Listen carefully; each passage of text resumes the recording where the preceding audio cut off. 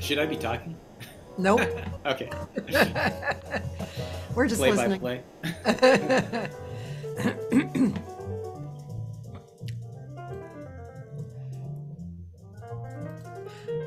This is one of my favorite songs.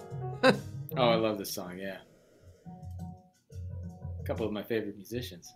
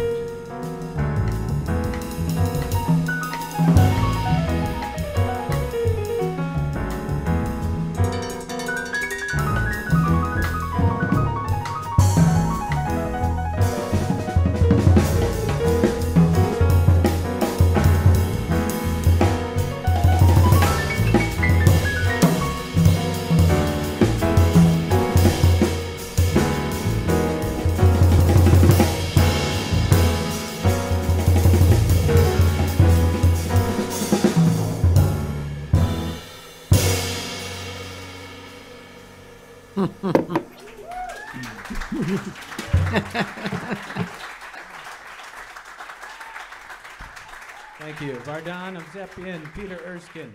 I'm Ryan McGillicuddy. Yes, it was. It was you guys. Yeah, really good. Really good. Ladies and gentlemen, as I get it a little more together here, my guest today is bassist Ryan McGillicuddy. Hello, Ryan. How you doing? We did say our hellos in the beginning, but not too long. So now I have some catching up to do. That was a good group, and that was, it's what's funny is I have a little routine that I do here. I put Facebook on my phone too, so I can just check everything's okay from a different point of view. And you know whose post was first? Who's? June Lee.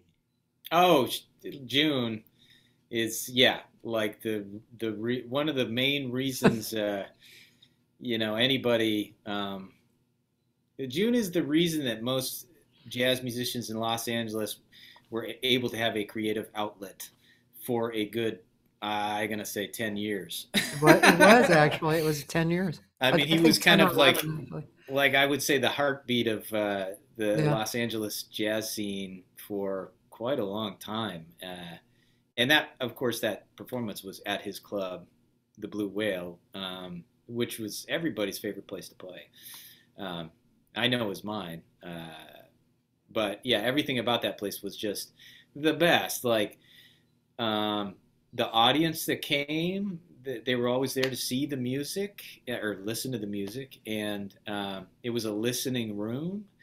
And it was kind of a safe space to creatively explore. There wasn't a lot of expectations, or I would say there was no expectations from June as to what you had to play or what you could play and what you could not play. He left that entirely up to the artists and trusted, I think, the artists to bring something unique and something exceptional to every performance there. So. I mean, he was crucial, I think, to the jazz scene. I agree. That was very eloquently put. Yeah, he has like a super deep heart, very sincere. I've known him for many years before too, because he actually came to me. I used to teach at MI. When I stopped teaching, they still would send me vocal students. So he came to me like that. And he said, I'd like to sing jazz. I don't. And I said, okay, well, what do you know? He said, well, I know all the things you are. I was like, oh, okay. It's not a usual first song that people come with, And he was a jazz singer. And I said, okay. I said, do you scat? And he said, oh, no, not really. Well, he scatted.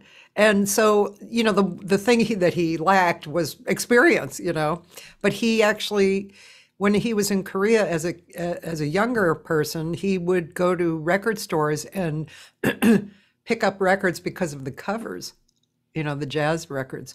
And that's how he got into jazz. And, he actually went to school for architecture.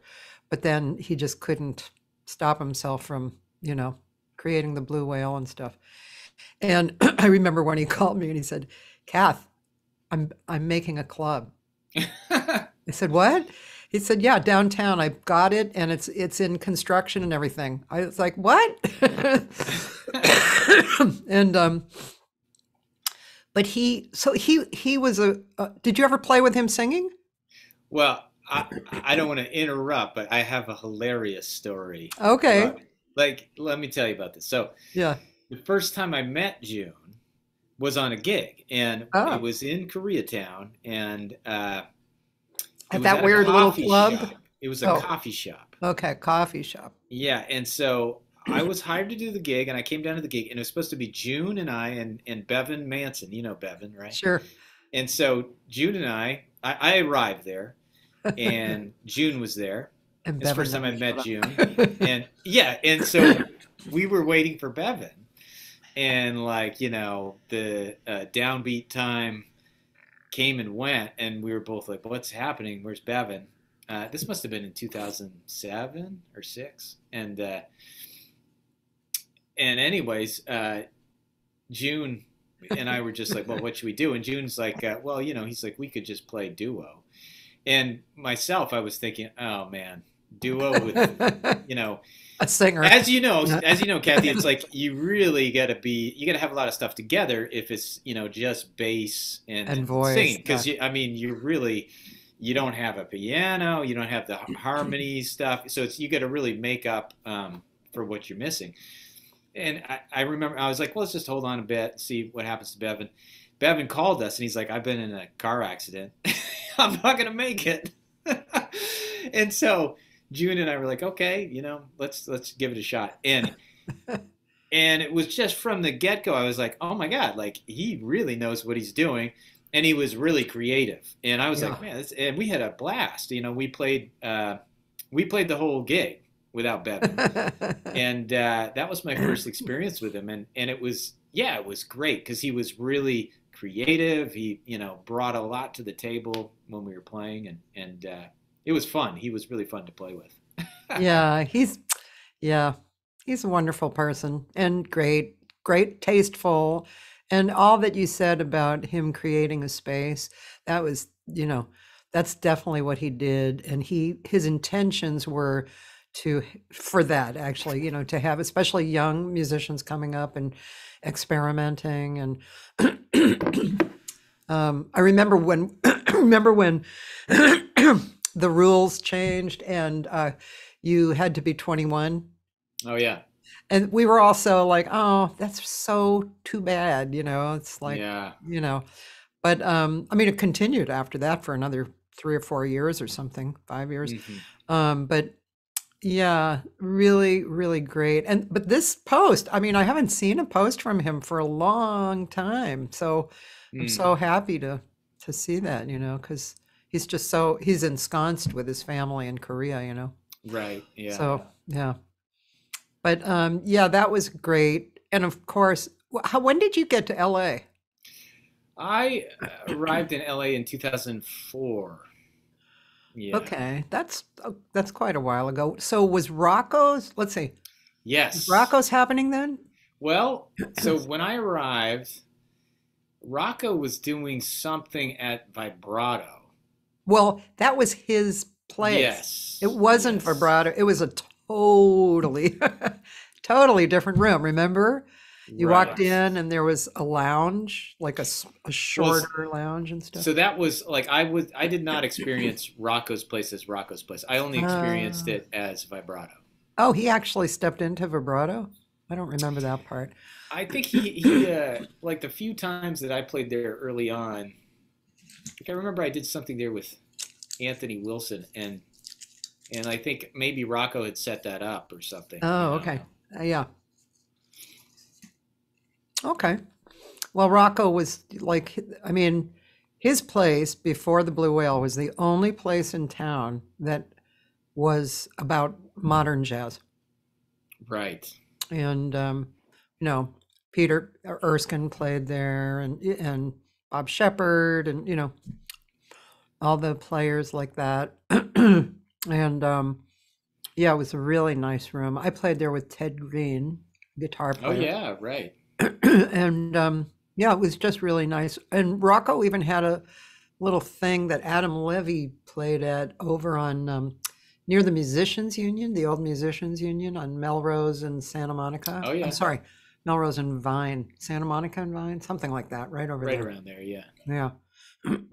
So, Rocco's pretty amazing. I don't know if he's still involved with I guess he is with the festival. Yeah, that happens here. Mm-hmm. I'm not sure if Jeff Gautier or Rocco, or maybe they both are involved with that. Yeah. The Angel City Festival. He was always pretty close with June, too. Like they worked in tandem. Yeah, he was definitely an advisor, and definitely he helped a lot. Yeah.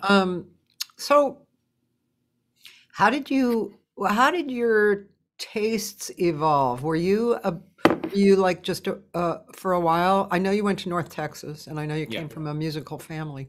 Um, but were you always playing bass, and were you playing regular gigs, casuals and stuff, or club gigs, and then starting to work on more of your own taste, like more modern?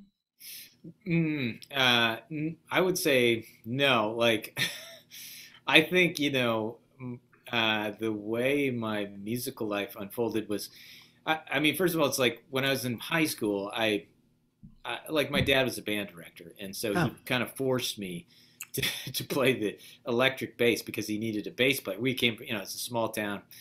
He was like, he had a senior in high school, was going to graduate, so he started me like when I was in fifth grade on bass, so I would be ready to play once I got to high school. That's smart Um, guy. yeah, but like what I learned was it was a valuable instrument to play Yeah. because everybody seemed to need a bass player, and then I got really lucky. I We went and did like these kind of all state festivals, and like I had like a solo one year, and they, after we got home, like they presented me with a scholarship to a jazz camp, and I was like, wow, that's interesting. So I went to this jazz camp, and it turns out, like, I mean, in hindsight, there were all these heavy jazz musicians there. Like, I don't know if you know Ben Street, the bass player. Yeah. So Ben taught bass, and George Garzone was there, the sax player, Yeah. and there was a guy from LA. Well, he used to be in the studio scene. Chuck Finley. Yeah. And so, there was really heavy musicians there, and but I like even at that time I really was not a jazz fan. Like I like playing Ah. rock music, Ah. and it just. But I knew that I love playing music, and to me it seemed like the best musicians were jazz musicians. So I knew at that point I really kind of wanted to go to school for music, and so that's there was a guy at that jazz camp who actually, his name was Izzy Rudnick, who came from North Texas, and he was like, yeah, you should check out the school. So I did, and that's where I ended up going to school. But like as you know, North Texas is really not known for kind of. I mean, it's changed over the years, but back when I went, it was not really known so much for modern jazz as much as it was for churning out like really great readers. People that could read music really well. Not to say that I mean there was many like Mark Johnson came out of there, like fantastic I know tons of musicians, guys. yeah, who came out of there. But the reputation of the school was, developing that craft of reading. And Yeah.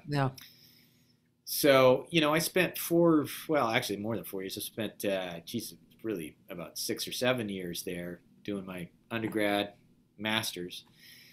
And, I just wanted to kind of further my career. And I don't know. It's like over time, I developed a love for jazz. Like, and that was really when I was in school. Like, I didn't start playing the upright or not exclusively, but as my primary instrument Yeah. until I was about 25. And, it was around that time I really kind of got interested in the Bill Evans trio. And I started to play that kind of interactive trio type jazz. And that's when I kind of fell in love with the music. But then it's like, I made the venture out to LA at first under the guise of doing a doctorate at USC. And I don't know as though I really wanted to do a doctorate, but I just wanted to move to LA. And I was like, well, this is I had my mentor and teacher at North Texas, Lynn Seaton, was like, man, you should, just apply for this, try to get into USC and go out there. And so I did and got accepted and went out there, and it was great for me because I was studying with John Clayton, and Yeah. like he was, still is kind of one of my heroes, and I was there for, I mean, it was kind of an incredible time there too. There's some really great musicians there, and so I was at USC, and studying with John, and the kind of the pivotal thing that happened to me was that I spent one semester there. I was doing my doctorate, and to be honest, Cathy, I didn't enjoy the classes I was taking. I was like, this is not fun. This is not. So were they musical or were they? Oh yeah, kind of more analytical. No, they were. I had a couple of teachers that I really liked. I had a choral teacher. She was, I can't remember her name, but she was part of the San Francisco Opera or something. But she was brilliant, and I loved that class. And then I had another class with this. I had to take all these kind of classes that were kind of barrier classes because I didn't test out of them. So I had to take an orchestration class, and the teacher in that class was brilliant too, and that was fun. But then there was a bunch of other classes that were just, to me, just garbage, and theories of education and stuff I just was not really interested in. Yeah. And I think for certain people that it would have been great, but not for me. And so the pivotal thing that happened was over my winter break that first year, I went on a tour in Japan for a couple of weeks. I guess it's 3 weeks, and it was with a bunch of musicians that I used to play with in Dallas. Yeah. And so they had arranged this tour. And so we went over to Japan, and it was a blast. It was so much fun. It was like we were playing every night, and then going around the country, seeing all these different sites and stuff. And so I got after break, I got back to school, and I remember I had my first lesson with John Clayton, and he's like, "So, how was your break?" And I was like, "Man, it was great." Went to Japan. I was just really turned excited. on. Yeah. Yeah. And he just looked at me. He's like, man, he's like, you don't need to be doing this. and I was like, what? What do you mean? He's like, you should just be out there playing, And I was like, I think he's right. And I continued. I finished out that second semester. But to be honest, Cathy, it's most of the time, I would scour the halls, and at this time, Tigran Hamasyan. Yeah. He was going to USC at the time, so I would scour the halls, and I just look for him, and then he would always be in the practice room, and I just go and play with him, and to me that was the most fun, because he was so brilliant, and I learned just from playing with him, but. After that semester, I made the decision. I'm like, I'm just gonna try this playing music for a while, and so I did, and I dropped out, and then I just started, as we all do. I think when we're starting out, I just started taking every gig that came my way, and I think, I don't know, some of the gigs were garbage. Some of them were terrible. I remember doing a $40 6-hour gig at this place. I don't know if it's still there, called the Lemon Tree. Oh yeah. It was horrible. But it's you just kind of pay your dues. And I remember on that gig, I met some people, and they're like, "Oh yeah, maybe you would be a good fit for this recording session we're doing." And then it kind of just branched out from there. And then another thing that happened to me, and I feel like if I'm talking too much, just jump in and be like, That's all right. You can talk for as long as you want, and then when you stop, I'll say something, or I might interrupt. It's like a conversation.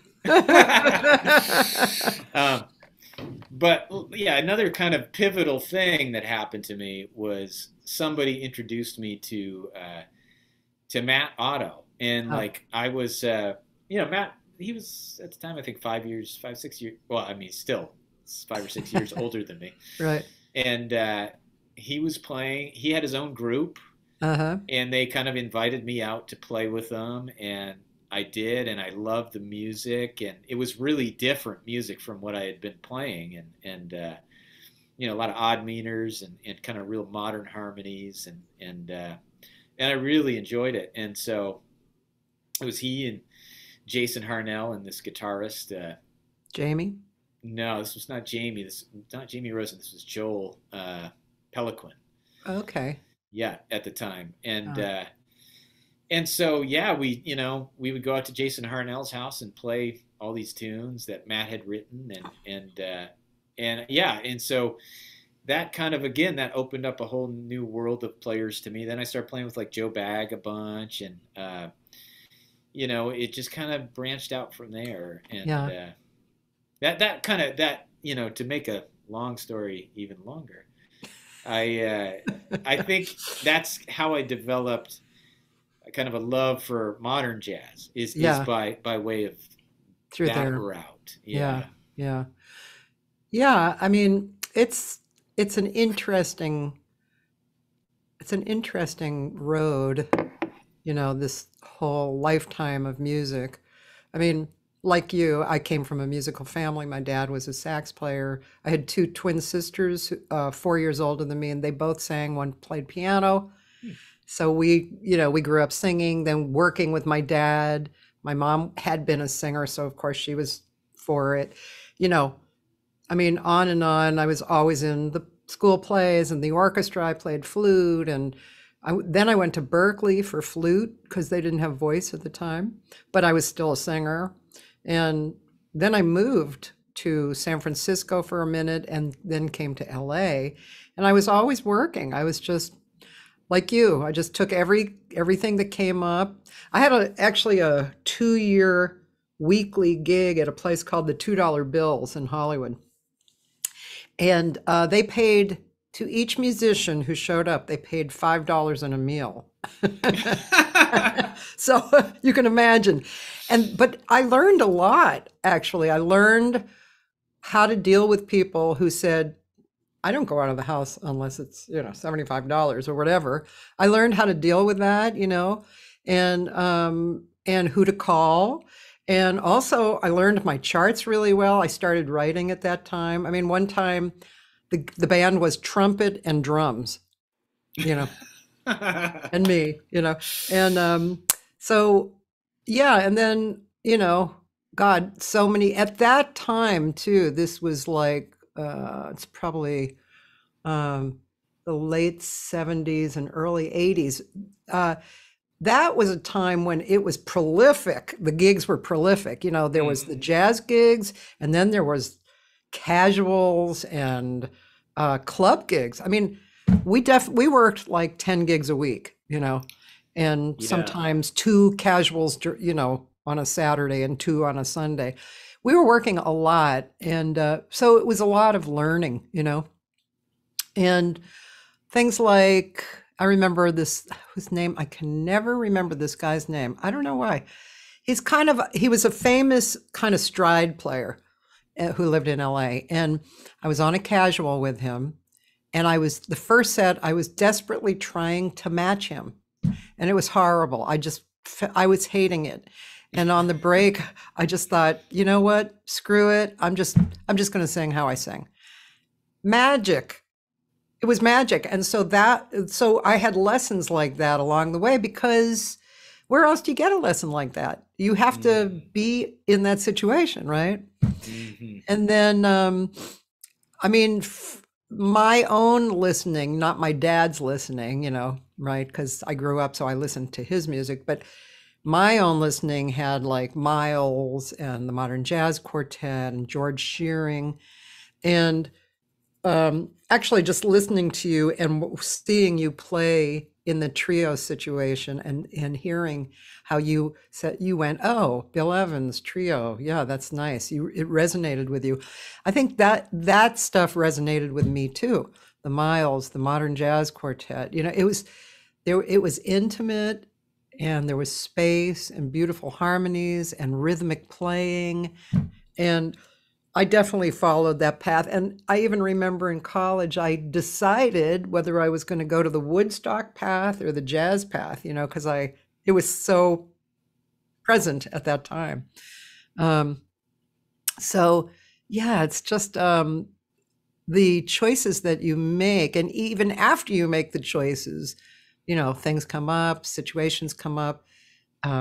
I mean, for a singer too, it's always like, do I sing just the standards straight, the way that, everybody knows them, or can I jump around and make it alternative? And um, are people tolerant of that? Do they like it? Is there a small crowd who's interested in that? Or do I do what's true for me and then just not really care, And sometimes what's true for me is a simple melody, of a standard, just depends on the situation and the musicians. Have you been through ideas like that as well? Yeah, I really, the thing that stood out to me in what you just said is kind of trying to be authentic, right? Like, so Yeah. what, and I think this is something I've come to later in life. Like, Yeah. I'll give you an example. I was actually just talking, I teach here at Moorhead. And so I was talking to my class, and you were talking about some of this, like about lessons learned on gigs, right? Yeah, yeah.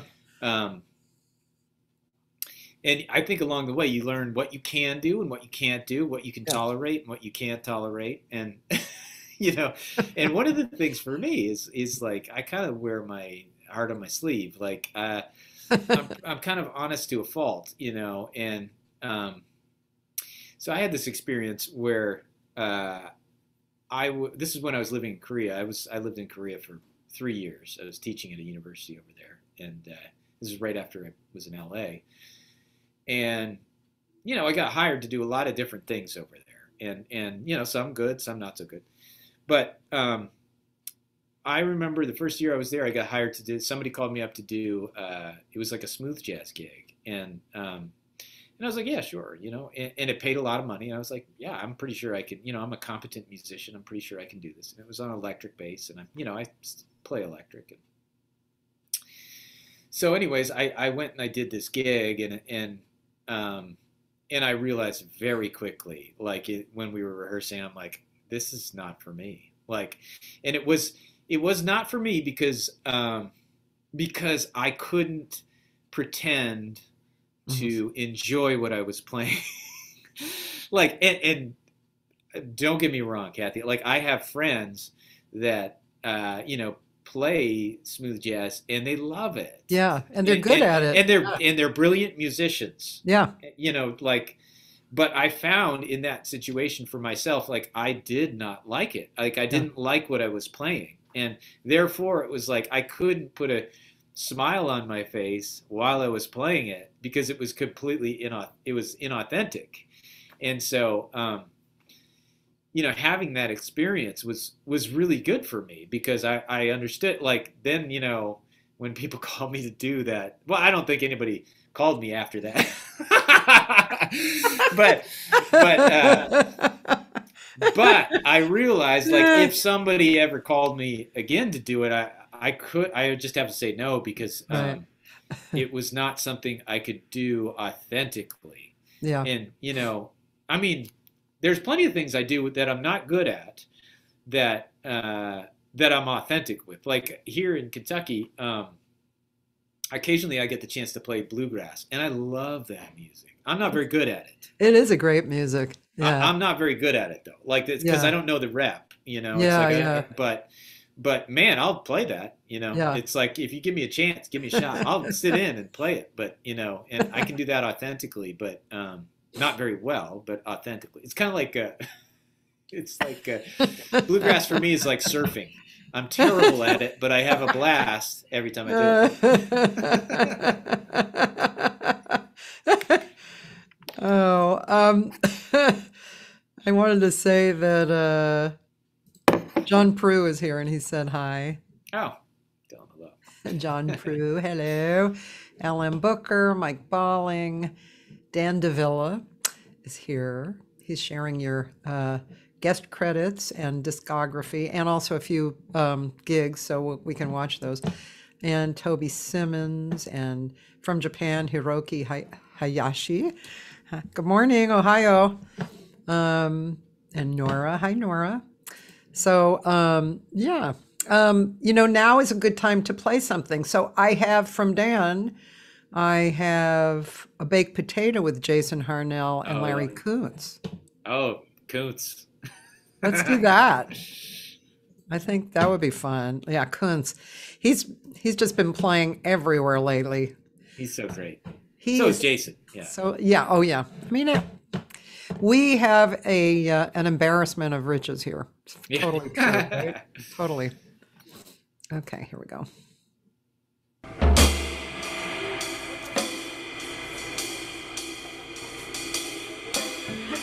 That was a few years ago. Look at how young everybody looks. Let's see. Oh yeah, 2012. Yeah.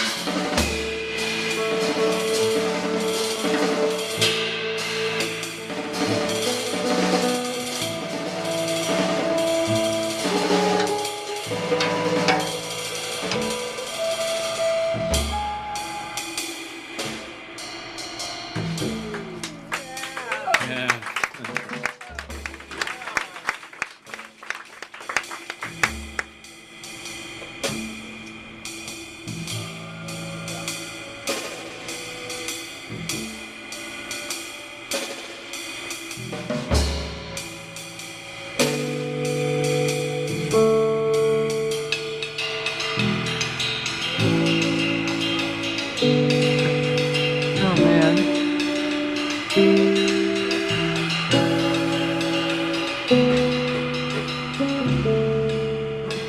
Yeah.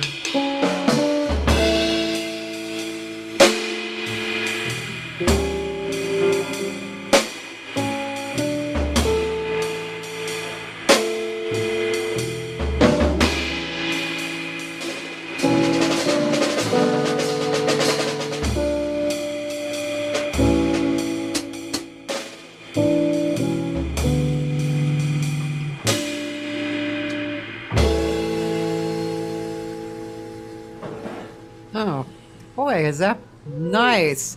Yeah. God. Wow, that was really beautiful. Damn. You know, I mean, when you can listen when you can listen to a ballad with that instrumentation and not want to turn it off. You know it's good. That was really beautiful. I think that was one of Jason's. Yeah, I think it's called Lullaby. Yes, yeah. Wow. And Larry, I mean, to me, it's just he's just the best. You know, he's such a deep player. You know, it's like he's the king of taste. Mm-hmm. He never plays anything that doesn't need to be there. You know. Yeah, yeah, and his sound is really distinct. I also have loved his rhythmic play, his comping. You know, he's an unusual comper. He doesn't comp on the kind of normal beats or downstrokes. I can't remember right now, but he does some other kind of comping. I have a funny Larry story. You do? So the first time I played with Larry, it was actually with Matt Otto, Jason Harnell, Joe Bagg, and Larry and I. And it was at this weird place in Riverside. I think the place was called Mario's or something. Yeah. I remember a place out there. And so, we all had to drive like an hour and a half. Well, who knows how long in traffic. But anyways, it's my first time playing with Larry. And so I remember we just started playing like All the Things You Are. And, you know, I had no idea how Larry played or anything. And so we started playing. And Larry, just like you said, he was comping, but he does it in kind of an odd way where he plays on offbeats. Yeah. And he does these kind of groupings of 5 and sometimes groupings of 7. Yeah. But he's very precise, you know, and he totally knows what he's doing. But anyways, we're playing along and I'm listening to Larry and I'm like, oh, man. It's a damn shame. He doesn't know where he is, you know? I was just like, I was like, oh man, it's going to be a rough night, you know? And then it's like, I got like one course in and I realized, I'm like, oh my God, no, he knows what he's doing. Like, I'm the one who's, you know, not playing up to class here.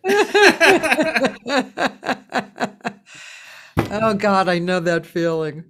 That's a funny feeling, isn't it? It's like, yeah, I've gotten that a lot with piano players who don't know me.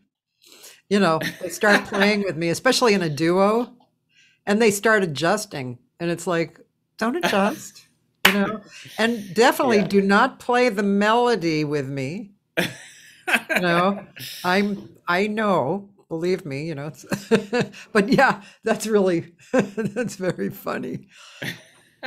I can totally understand that. Yeah.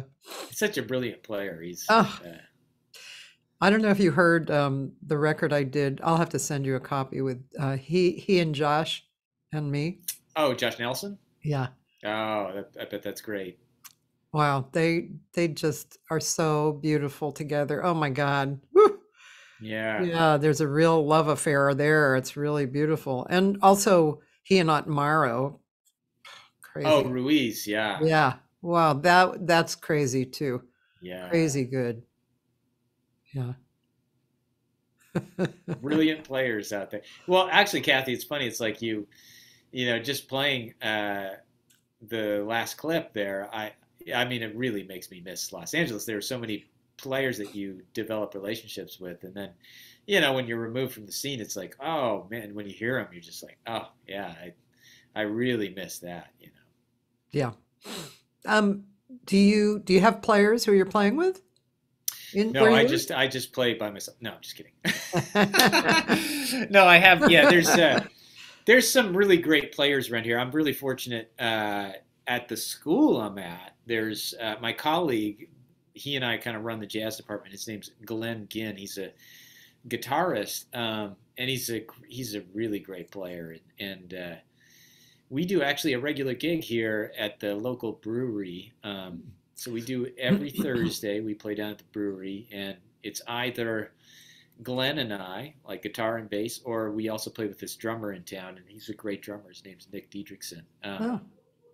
So we do that, and then I stay pretty active in kind of the area, like, a couple hours from here.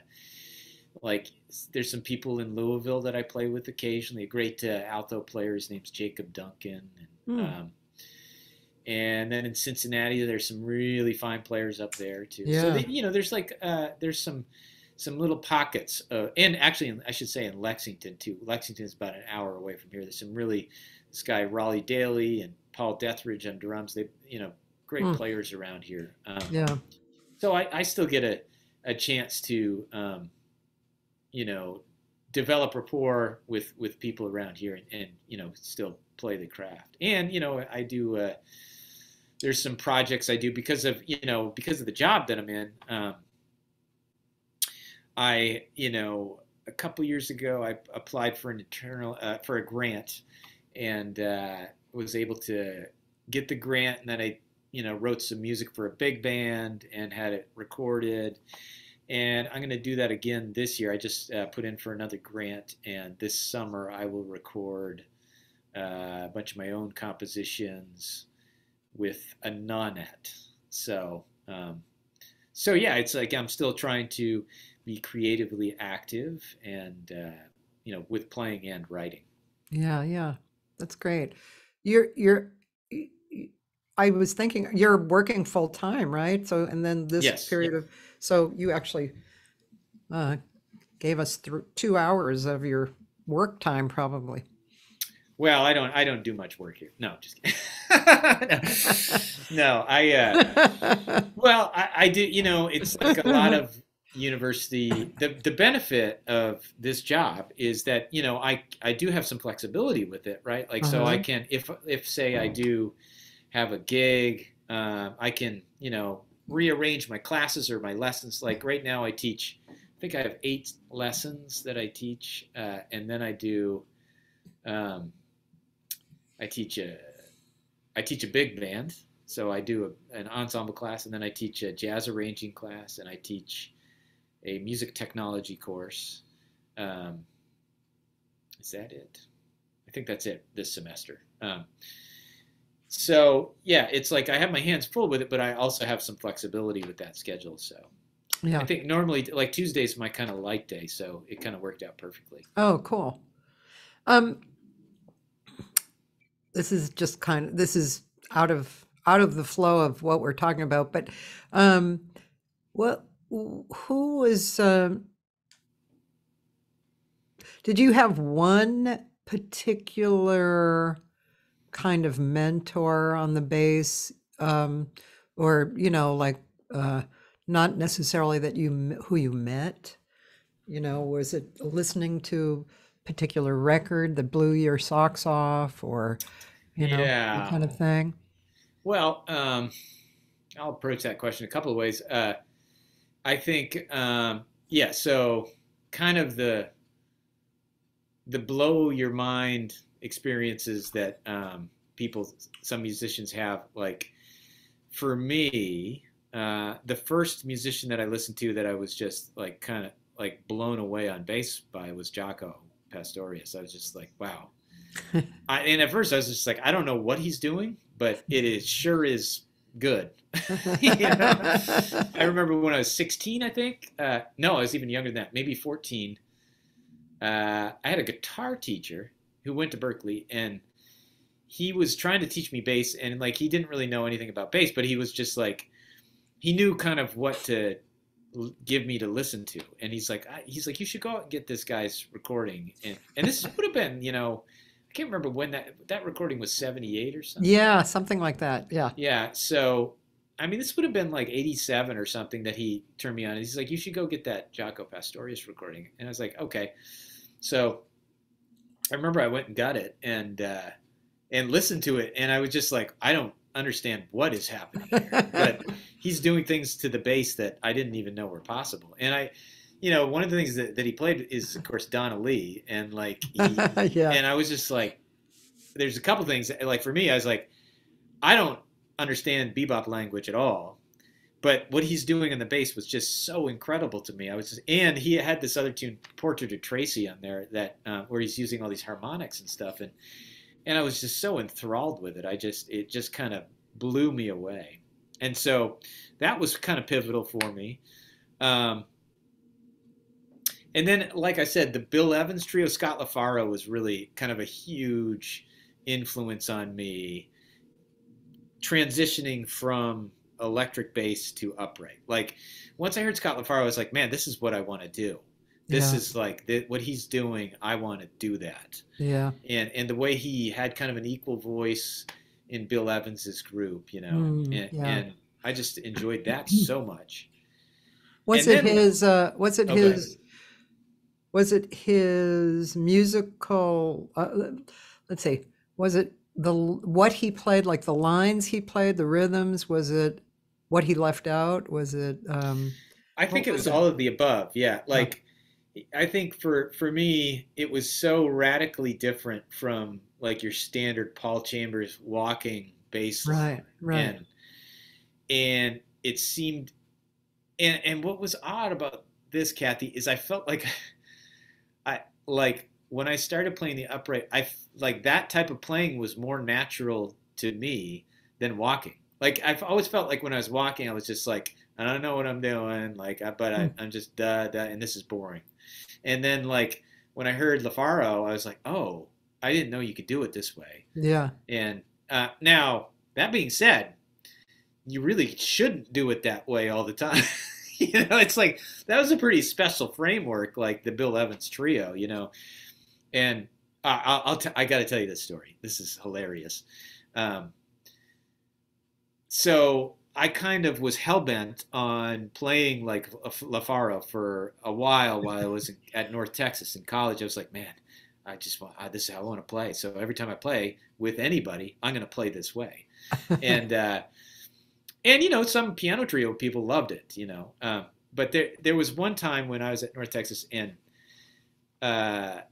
like they had this thing called the Jazz Lecture Series. They would get guest lecturers to come in and play. And if you were lucky, sometimes you got to play with them. And so they asked me to play a couple of times. And one of the times it was with Benny Green. And, brilliant, like bebop piano, like Oscar Peterson style pianist, right? Yeah.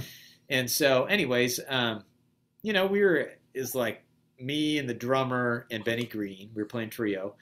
And it was in front of like all of my peers and colleagues and in this auditorium. And like, we played one tune and he was like, Benny was like, yeah. He's like, yeah, that's cool, And so then, he's like, let's play another.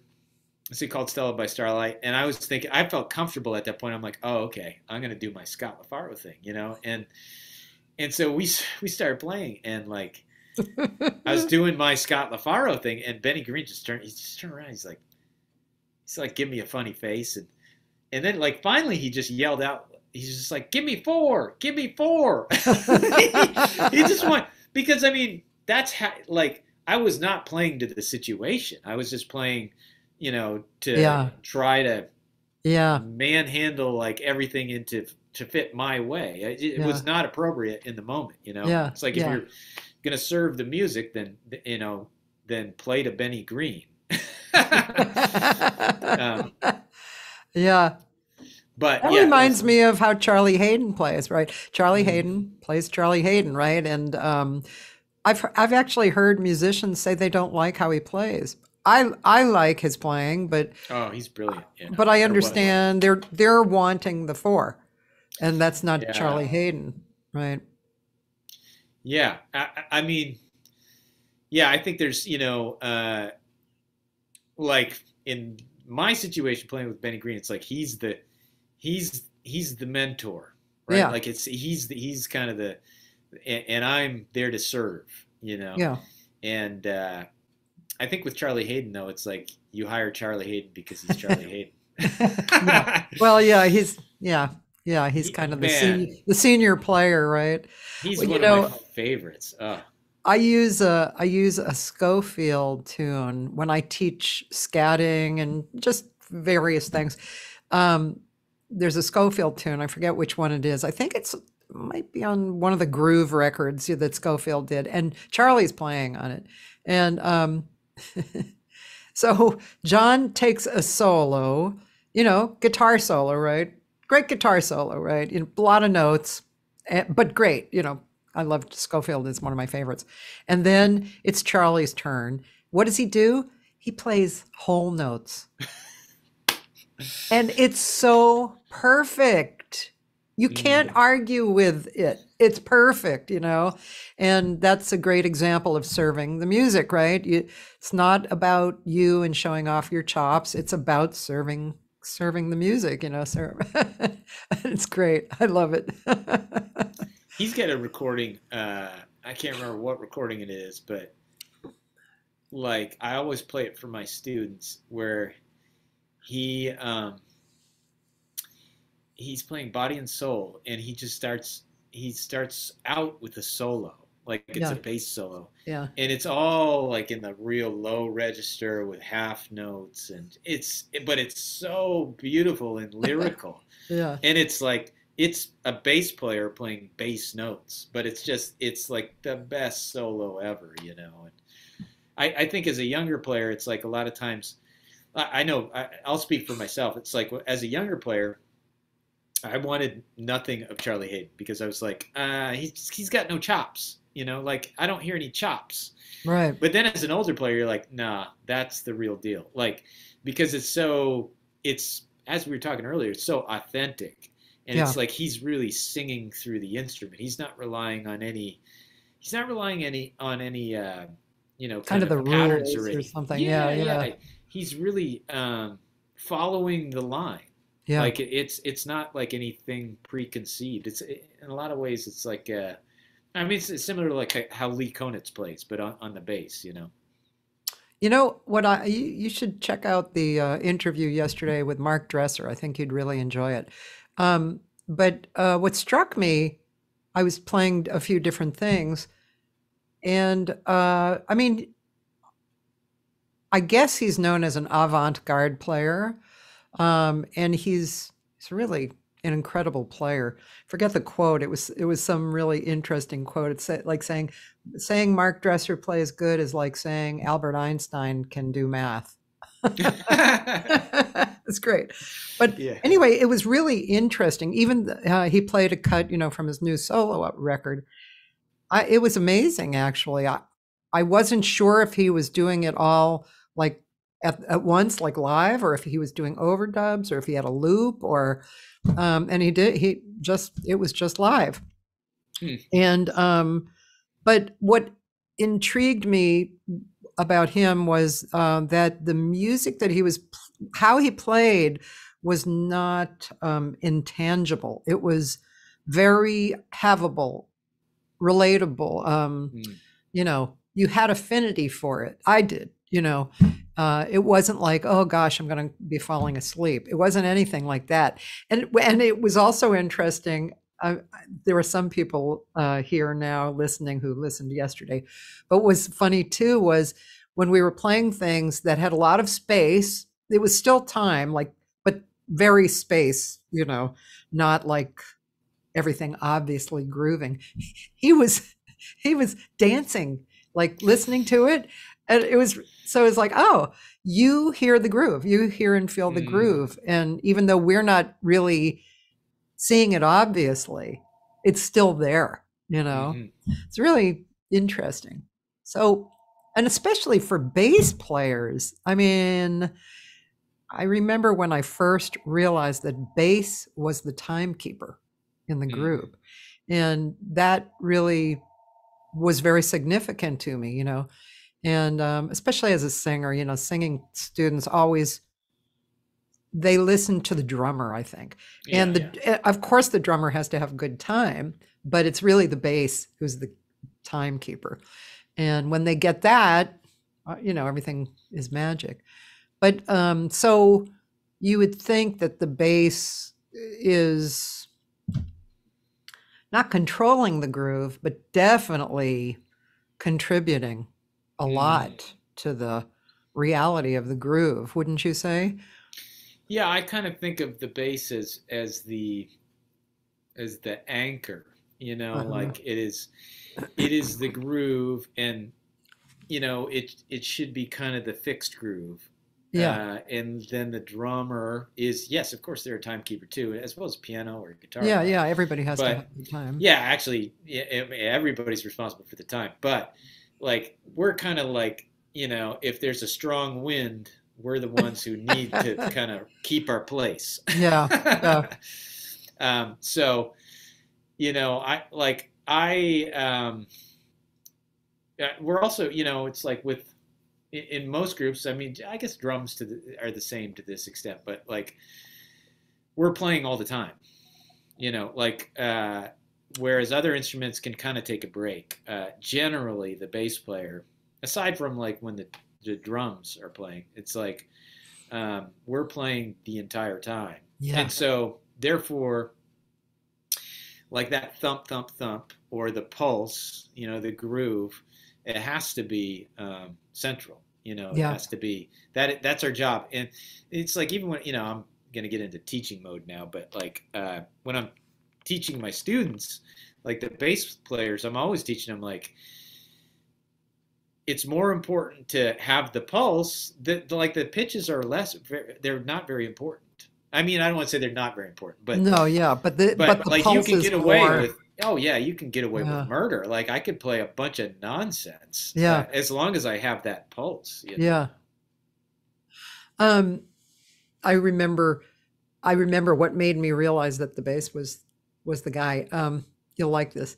So at the old Catalinas in LA, and people on here who have been on here for the last 2 years have heard me tell this, but I went to hear Kenny Kirkland, Jeff Tain Watts, and Dave Carpenter. Did you ever know Dave Carpenter? I didn't know him personally, but I mean, I was there when he was around. Yeah. Yeah. Great bass player. And so that was super interesting. At first, I was like, I hated it. It was like, what the hell is going on? Because Kenny was on the back side of the beat. Jeff, drums, was on the front side of the beat, right? He's definitely. And Dave, finally, I got it. Dave was the middle. And he was holding everything together. And that's when my mind just totally got blown. You know, I just totally got that expanded, you know, kind of teeter-totter thing that was happening that was centered with the bass. It was great, really. Yeah, I loved that. I mean, I think probably I had an inclination towards that too. Like when I was in college, you know, I loved Weather Report. And I was fascinated that everybody was doing something different, you know, but they were all tied in to this, you know, common middle, you know. So, yeah, I mean, I think that's one of the most delicious things about music that is possible. And it can be had in any genre, you know, it depends on the players, I guess, right? And how they're playing, right? Well, yeah, and I love kind of that push and pull between the bass and drums. Like, to me, that's kind of the central thing. So, like, and yes, you know, you'll get it with instrumentalists, or not instrumentalists, like the bass and drums are not instrumentals. But you'll get it with like horn players and piano players too. But like particularly between the bass and drums, it's like you know, some of my favorite pairings, like my favorite pairing of all time is Ray Brown and Ed Thigpen. And like Ray is like way over here, and Ed Thigpen is like trying to hold him back because he knows if he doesn't hold him back, like Ray's gonna go way. The tempo is just gonna keep going.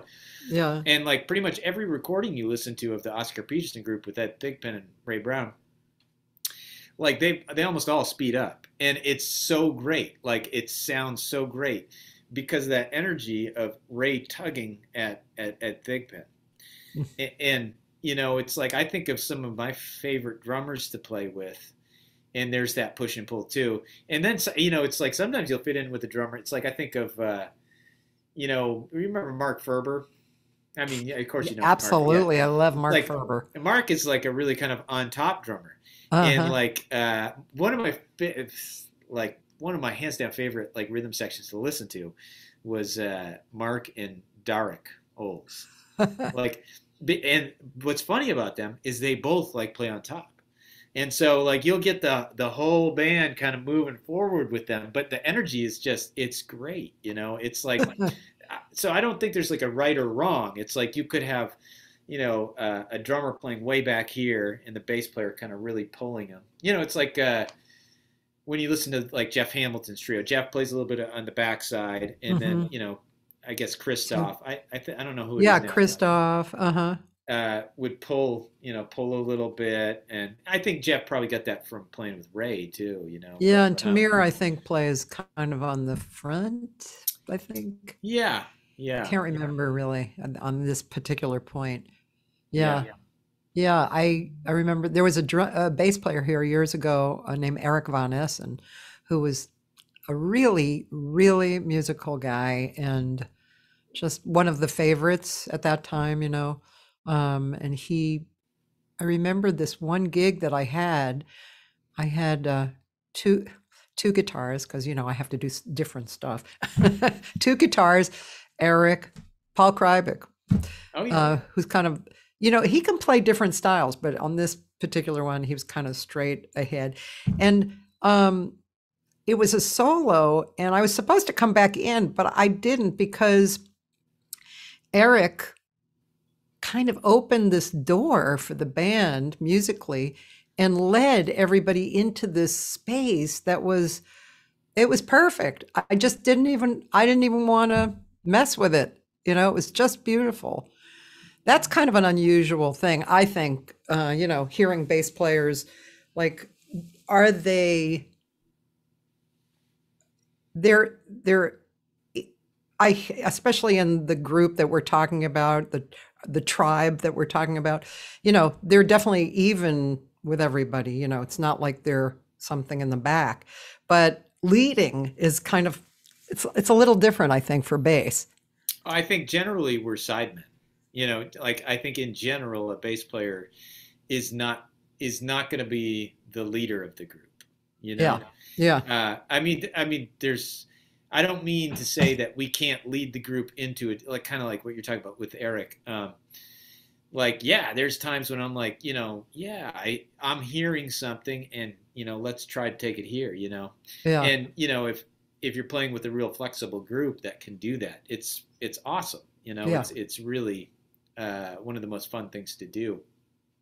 But in terms of like our function in a group, or not our function in a group, but in terms of what we normally do, it's like we're normally a sideman. You know, that's kind of our gig. And I mean, it's the most comfortable gig for me. It's like I love being a sideman. It's like so much fun. It's like so little pressure. Like, to get me out of my comfort zone, it's like if I'm leading a gig, or if I am the leader of a group, that's less of my comfort zone. That's less in my wheelhouse, you know. Yeah. But I do love to, you know, kind of musically take people down a dark corridor occasionally. He admits it. Oh, Anthony, yeah, you're right. He's making comments on what we're talking about. He thinks it's also how you feel the quarter note, because it's like the mother of the bar. Yeah, it's true. Yeah. Dan put up something. I don't know if you ever played with Sam Most and a bunch of people. Oh, I did. Yeah. Yeah. Yes, I think. We can watch something else too. I mean, it doesn't matter. We can watch whatever you want to do. Like I think you put together that gig, right, Cathy? The one where I played with Sam Most. Oh, let me see. Oh yeah, I think that was at. This is the great Sam Most. Yeah. Yeah. Wait a minute. Hold on 1 second. Yes, that is hysterical. I think that's the first and only time I played with Sam. And is that Bob McChesney? Bob McChesney on trombone. Gary Fukushima on piano. This was a little room near me called More Art. And so I created like a jazz series there. And did you know Bob and Calabria moved to Nashville? No, I had no idea. When did they do that? About 9 months ago. Oh, wow. And he built a brand new studio in the bottom of his new house. Okay. Well, that's good to know. He's like only 4 hours from me. Yeah. Let's see. There I am with short hair. Let's see. There's Sam and there's Ryan. I wonder who's playing drums on this. I don't know if. Oh yeah, maybe. Yeah, let's see. Is it Tribeca? No, I don't think so. Let's see. Trying to see if we shot the drummer. I don't know if we shot the drummer. Looks like you can see him right there. There he is. Oh, it's Ryan. Oh my God, so long ago. Yeah. We'll play one of these. Sam was so brilliant. He was great. Ryan Doyle, yeah. No, do something you know. Green off. Maybe you Sam was special. Yeah.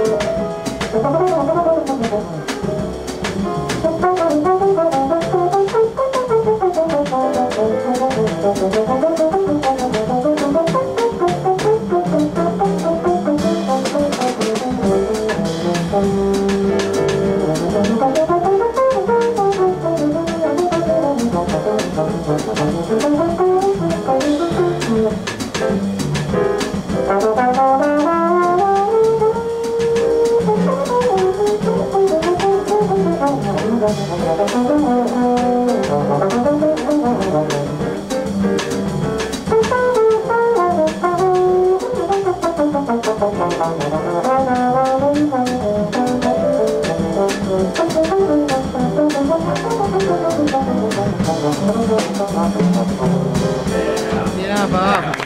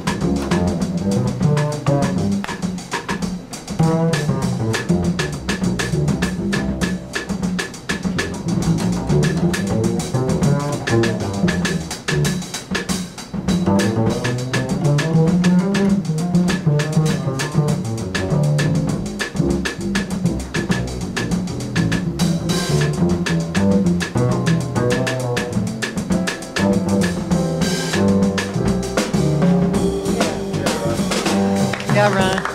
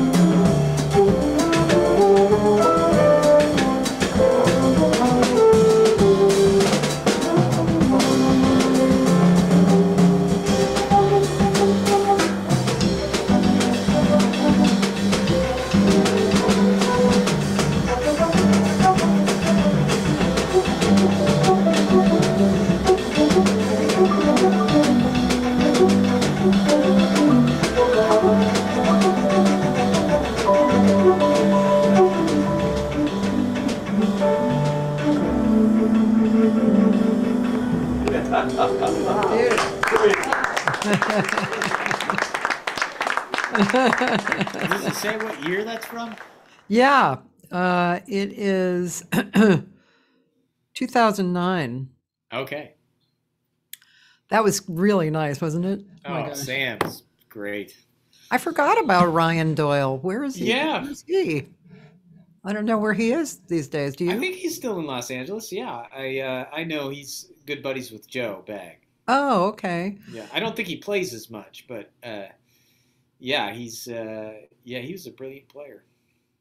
Talk about a kind of a Bill Evans-y, relationship. That band was like gorgeous, right? Yeah. And Gary Fukushima, I'm sorry, he's underrated, man.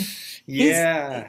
I always try and kind of push him up to the spotlight because he is a gorgeous player, really amazing.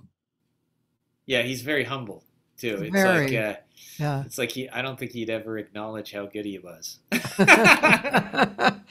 Yeah, I did a gig with him last week, and I actually recorded his solos. I told him afterwards, I said, I recorded your solos. I'm going to take them down. And he laughed. He said, oh, Cathy, But yeah, I just love the way he thinks. We have this group called The Moment. I don't know if you ever heard that. So what happened was, I wanted to do a gig at that Oyster Bar. Oh, yeah, over in Studio City. In the Valley, right? Yeah. So I asked Gary, and he said, "Oh, let's get Brad Dutz." Oh yeah. So Gary and Brad Dutz, and then somebody said, "Let's get Chuck Manning," and so Gary, Brad Dutz, and Chuck Manning, no bass player. So we went and we played, and then who should come in but the guitarist Jeff Richmond, who's an old friend of mine, and he's actually one of my favorite guitar players, kind of like a Schofield.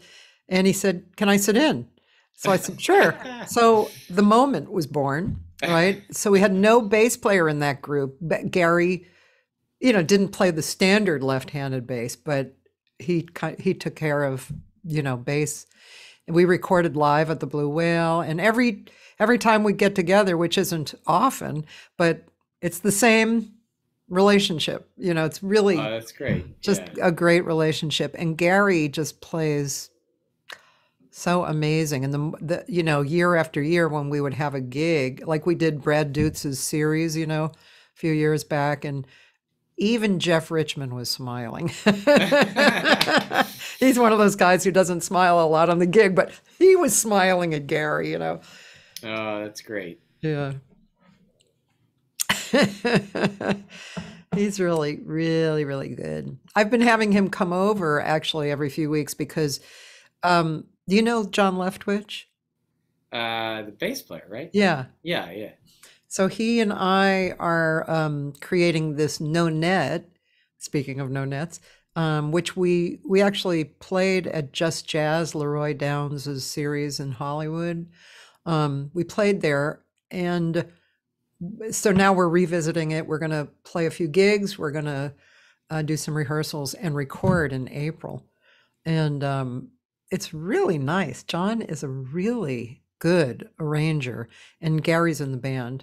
And so we're, so Gary and I are getting together because I want to feel really, super comfortable with the material, So John is arranging the non-net material? Okay. Yeah, it's really nice. Really nice. Yeah, I love the way he thinks. It's really, really good. And he and I are super old friends too. We've worked on projects together.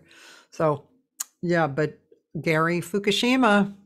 Oh, he's the best. Yeah, He used really to is. play. We used to play a bunch with. He for a while played in Matt Otto's band. Oh, cool. Yeah, so we were in Playing a lot cahoots. together. Yeah, Yeah.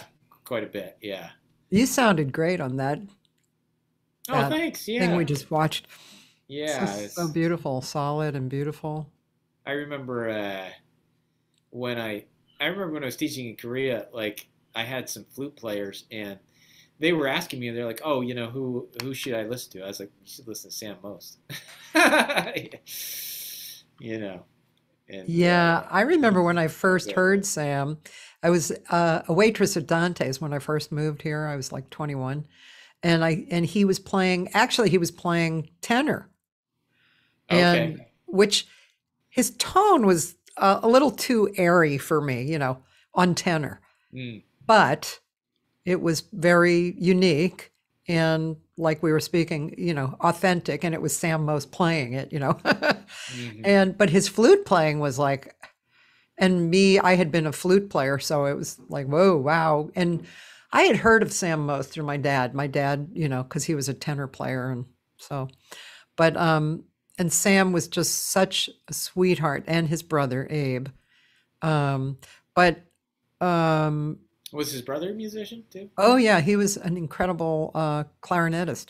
Oh, okay, I didn't know that. Yeah, I think Abe was slightly older than Sam, and very ensconced in the jazz world.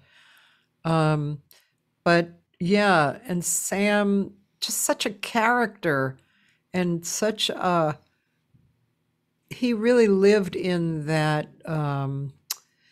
that ability to really kind of be the vehicle, I think every time I ever heard him, like, he played a little piano, he sang. Yeah. You must have heard him sing. I remember him. Yeah, actually, I think on that gig he did some singing. Yeah, he was very comical, quirky. Yes, and he also did the thing where he sings while he plays. Yeah. Yeah. Yeah. But his flow always was there. It was always there.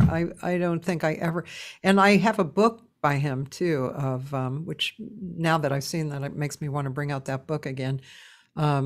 Lines, just lines over changes, but just getting into the way he thinks, it's just very, very musical.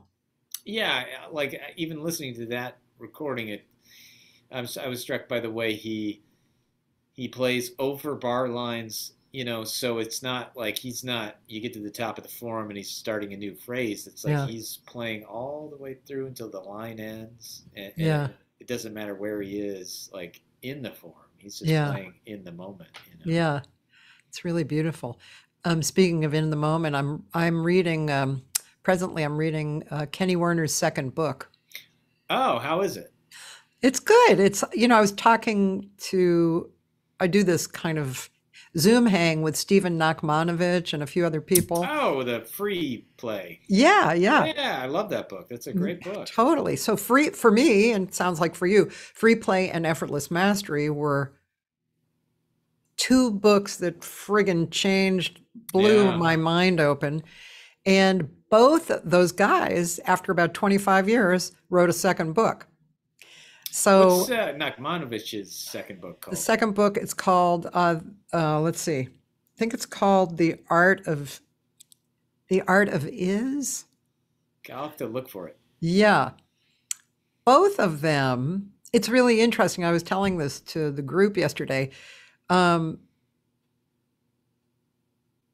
second book definitely has, it's almost like a continuation of the idea of the first book, but where the first book was, in this column, or this, corridor, the second book is the same corridor, but it's doing this. So it embraces how their paths went, and lessons learned, and some new ideas on the lessons learned, but basically how it relates to the first idea. It's very interesting. I'm enjoying it. I mean, I don't know if I can honestly enjoy the second books as much as the first books, because the first books, I was so not where they were, Yeah. And it just blew my mind, both of those books. And I looked at them for years. I have these books, as a lot of people do, with markings, like a Bible. You open it up, and anywhere you open it, it's like they're talking to you, Yeah. But I am enjoying it, but I'm such a different person now. I've been on that path for so long, that it's interesting. It's really interesting reading them, I have to say. Yeah, well, I can relate to what you're talking about with Werner's first book. Like, I that was kind of mind blowing for me too. I like when I read it, I just realized after reading it, like I was so concerned with playing the right notes all the time, you know? Right. And this kind of blew me away, this concept of like loving the notes that you're playing, regardless of, you know, just like not judging, not judging like your, you know, what you're playing. Yeah, it was kind of really eye-opening. And actually that was, I think, the first, yeah, I would say like that was my first kind of foray into meditation was with Warner's book. Like he had those guided meditations on CDs that came along with that. And I mean, you know, later on kind of developed a different meditation practice, but yeah. And I remember at the time, this would have been like early 90s or mid 90s maybe. It was a very popular book in at North Texas. Like there was a lot of, everybody was reading it, you know. Yeah. And yeah, it was very, I think, pivotal for a lot of people's musical journey. Yeah. In reading this, you know, I'm 68. I've been singing since I was born and professionally since I was 12. I went to college for music. I had a whole career of music, and I still work on my voice and my perspective, or I guess you could call it authenticity, while singing, and, you know, work on it with, I won't say a lot of worry, but, you know, attention, right? And at various times, because of my teacher or whatever, I'll realize that I'm like too deep in the rabbit hole or whatever. But so when I was reading with the Kenny Werner book, it was really cool. The last thing that I read was something along the lines of filling up the space with you, something from you. So instead of, because once again, surprising, it's just, I think I should be above this, but you know, when I sing a note, but now I'm qualifying it. Is it steady? Is it in tune? How's the tone, you know? And so if I was thinking from him, I tried it this morning, actually. My voice broke and I thought, fine, let's embrace that, you know, let's see what that is. Instead of, oh, my voice broke, I have to fix it, you know. And I have to say, it was really satisfying to do that. I'm really looking forward to doing that more, you know, and even on a live gig, I want to get into that more. And I believe that when you do that you actually are better. You know, you do, like, also he was talking about the left and the right brain, you know, yes, you do the work, you know, the technical work, and you work on things. You can't ignore that. But then there's the creative part of you that works together. And he's saying it needs to work together with that. And, and you have to be satisfied with that and create some kind of beauty, you know. And that's a great gift that we can give to listeners as musicians, you know. And I guess, you know, it's kind of why we're doing it, right? To create something that we can share, that's satisfying and healing and helpful. And, you know, it's not all about, yeah, could you pat me on the back, you know? Yeah. I like you were talking about Charlie Hayden earlier. I mean, he says that thing. I think it's in the Ken Burns series where he talks about like or no, no, this is not the Ken Burns. I think this is just something that he's known to have said. It's like his whole job as a musician, he felt like was to bring beauty into the world. Like he's like, that is the absolute purpose of it, you know? And you know, what Werner's talking about, what you're talking about, like is, I mean, we're really kind of driven by our egos, I think. And like, you know, we can really get judgmental about the beauty we're bringing into the world. Like, is it right? Is it valid? Is it, you know, because I mean, that's human, you know, and, yeah, but that's one of the great things about getting older, though, I think, is that I don't know. I think I'm a little less judgmental on myself. Like I'm like, this is me. You know, exactly. I still occasionally get into the, you know, the headspace where, especially when I'm with, I tell you when it happens the most, Cathy, is when I'm with people that I look up to and respect, and I'm like, you know, Yeah. maybe even there's a bit of fear, right? Like, Yeah. and that's when I can get really ego driven and start like judging myself. And even in those situations, if I can consciously somehow, if I can become conscious of what I'm doing, then I have a shot of kind of letting it go and just being like, you know, no, I'm just playing music. That's exactly right. Yeah, me too. That's exactly right. That's what happens. And yeah, and thank you for saying that, because I have a project that I've been trying to decide who to use for a particular spot in the band, and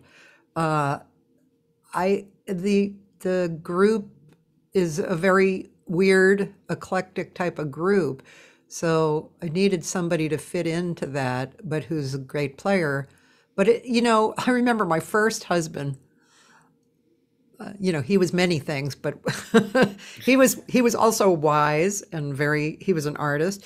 And in the very beginning, when I was starting to work here, you know, and I was stressing over this kind of thing, who to put together, you know, and he said, it's really actually about their personalities, you know, because, you know, if you get somebody on the same vibe, they're going to make music.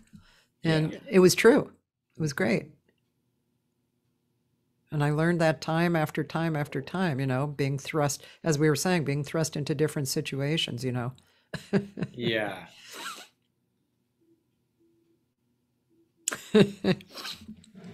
Let's see. I think that we should listen to something else. I wonder where I can find you again. Maybe I can find something. Do you think you have anything more recent? Yeah, you know what you should look up. Let me see if I can find it. But it's you should look up the RPM Big Band, if you can find it. There it is. Yeah. Either all across the country or, that's probably a good one. Okay. Is this the school? This is like a bunch of regional kind of professional musicians, and this is, there's a couple of kids from the university in the group, and but is it your band? Is it RPM? The RPM Ryan Paul McGillicuddy Big Band. Yes. Oh, okay. I didn't know your middle name. Okay.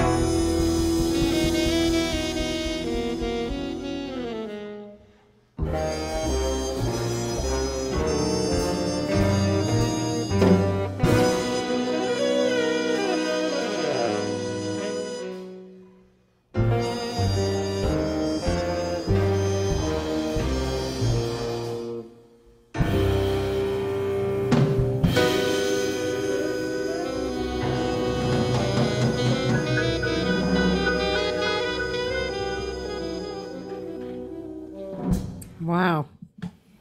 That was really nice. Oh, thanks. Wow, this is yeah, they must be super happy to be playing with you. I feel the same way about them. Yeah, there's some really fine musicians here. I was lucky to get all those people together at one time to play that music. Yeah. It's funny. It's like I mean, you've done a lot of recording sessions, so you know how challenging it can be just to go in and do a recording session, even under a non-constrained time frame. But like the time frame we had that day was, we had about like, I think it was we started at like 11 a.m. and we had until like 7 p.m. And the band had never played the music, so we had to rehearse it for, we'd spent about 2.5 hours rehearsing. Then we took a break, and then we just recorded it. We just did, and there was like, I think we did 8 tunes. And yeah, I mean, they were troopers. Like they just plowed through it, and they were getting paid for it, but not very much. It was well, like that's the nature scale. of the big band too, right? The big yeah, bands. It's not a very profitable business. The big right. band. But yeah, they were. I mean, personally, I learned a ton just because I was in the position of having to run the rehearsal and run the recording session.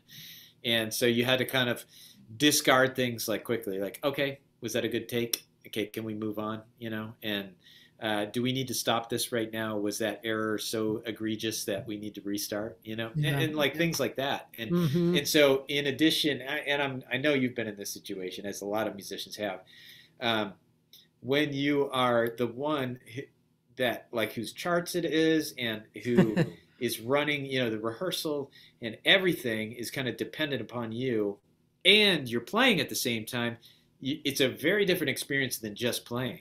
Like if you're just playing, it's like, but this is like you're listening to everything, it's almost like an out of body experience where you're the observer, and everything that is going on, you're taking it all in at once, so.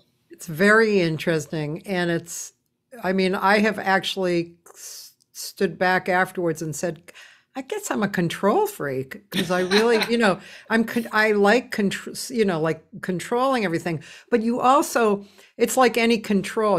If you also, like I noticed, for instance, the sax player was leading the sax section, and so it's, if you can give, I forget the terminology, but you give control to somebody else too.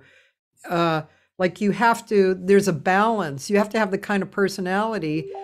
I guess not. I mean, I'm sure there's producers who want it their way and only their way, and that's it.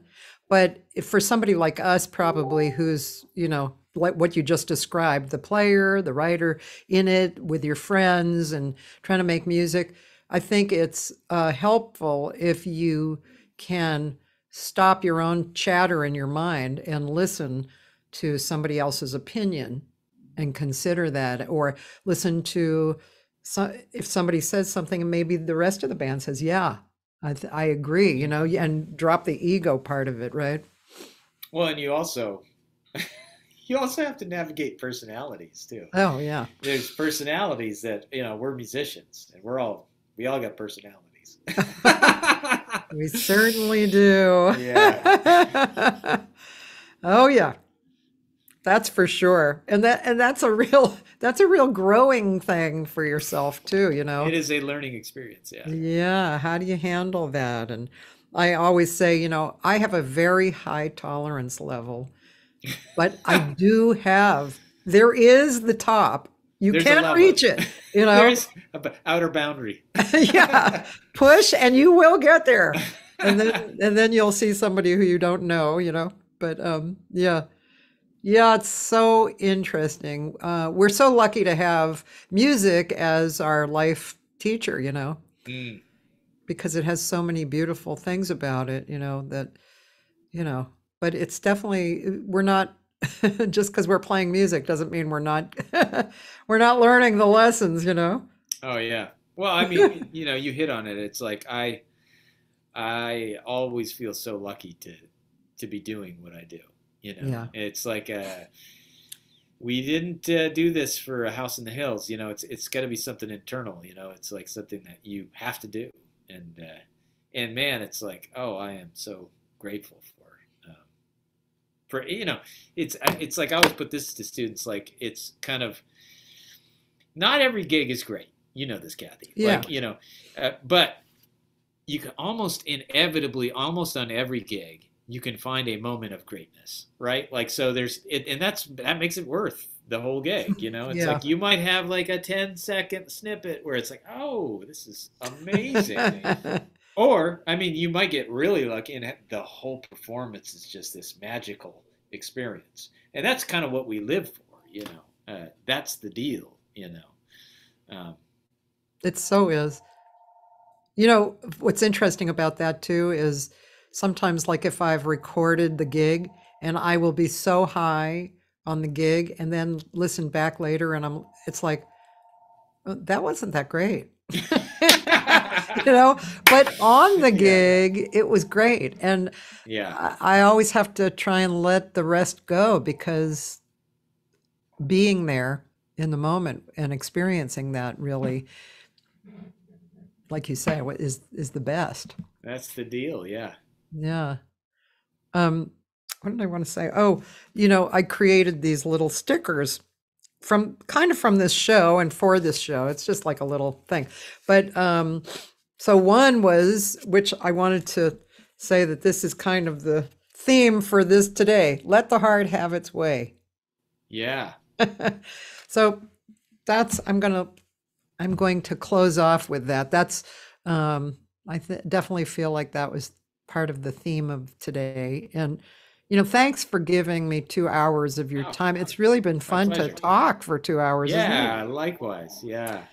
It's such, I mean, we know each other, we've played together, but sit down and talk for 2 hours doesn't really happen so much unless you're, really good friends and you do talk all the time, Yeah. But it's been really pleasurable. Oh, thank you so much, Cathy. It's been a great time for me. I can't wait to hear actually more of the big band writing. And you said, did you say you came out with a recording already and then you I did it was like one?